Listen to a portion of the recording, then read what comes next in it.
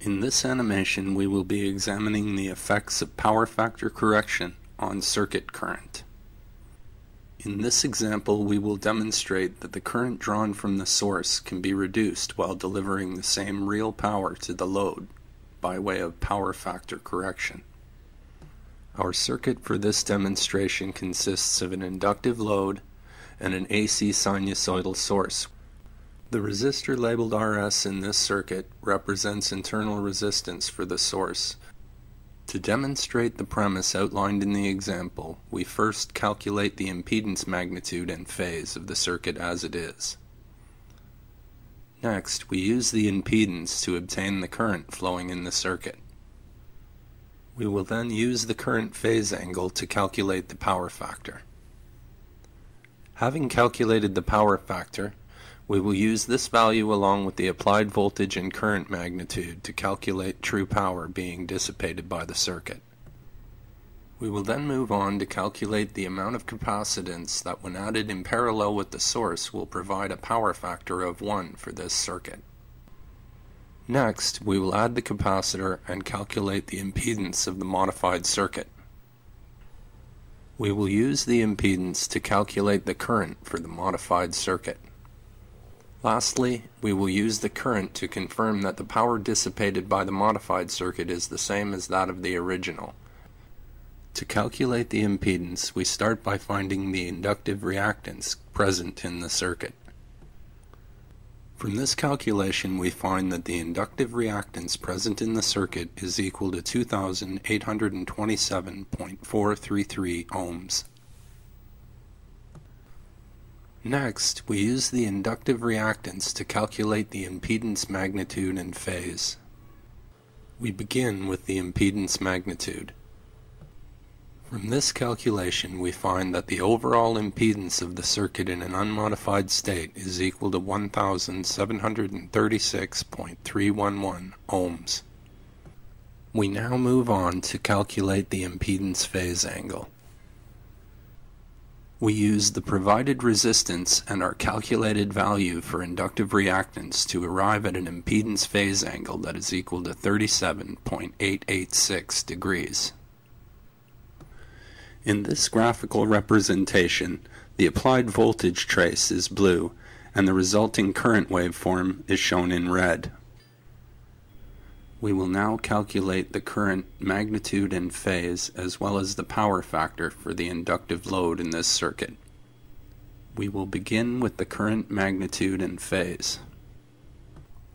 We use the applied voltage and our calculated values for impedance magnitude and phase to arrive at an RMS value of 69.112 milliamps at an angle of minus 37.886 degrees as our circuit current. We now evaluate the cosine of the phase angle to calculate the power factor. Power factor ranges from 0 for purely reactive power to a value of 1, representing true power. For this inductive load circuit, we find that the power factor is equal to 0.789. We now move on to calculate the average power for the inductive load circuit. The true power being dissipated by this circuit is equal to 6.54 watts.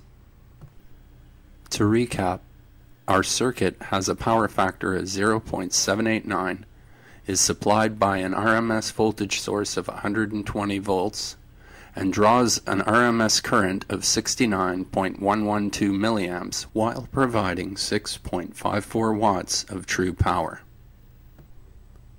Power factor correction can reduce this amount of current while delivering the same power to the inductive load.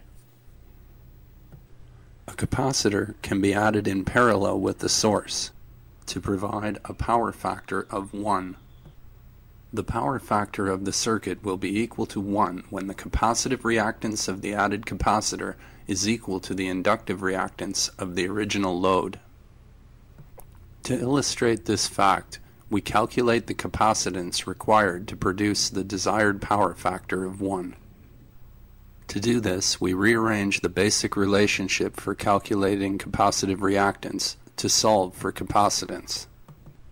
Solving the modified relationship, we arrive at a value of 938.159 nanofarads as the required capacitor value. Once the desired capacitor has been added to the circuit, the capacitive reactance and inductive reactance cancel each other out. As a result, the circuit appears to be purely resistive to the source. We now move on to calculating the current, phase, and magnitude for the modified circuit. As stated, with a power factor of 1, the circuit appears purely resistive to the source. We can therefore use the resistance value provided in the question to arrive at an RMS current value of 54.545 milliamps. It is also important to note that the resulting current phase angle is equal to 0. This means that the voltage and current are now in phase. Lastly, we confirm that the true power delivered to the load is unchanged by this modification. As illustrated by the results of this calculation, the true power being dissipated by the modified circuit is equal to 6.54 watts, which is the equivalent power to that of the initial unmodified circuit. As can be seen, power factor correction reduces current while delivering the same true power to the load. In this example, circuit current has been reduced by 14.567 milliamps, or approximately 21%.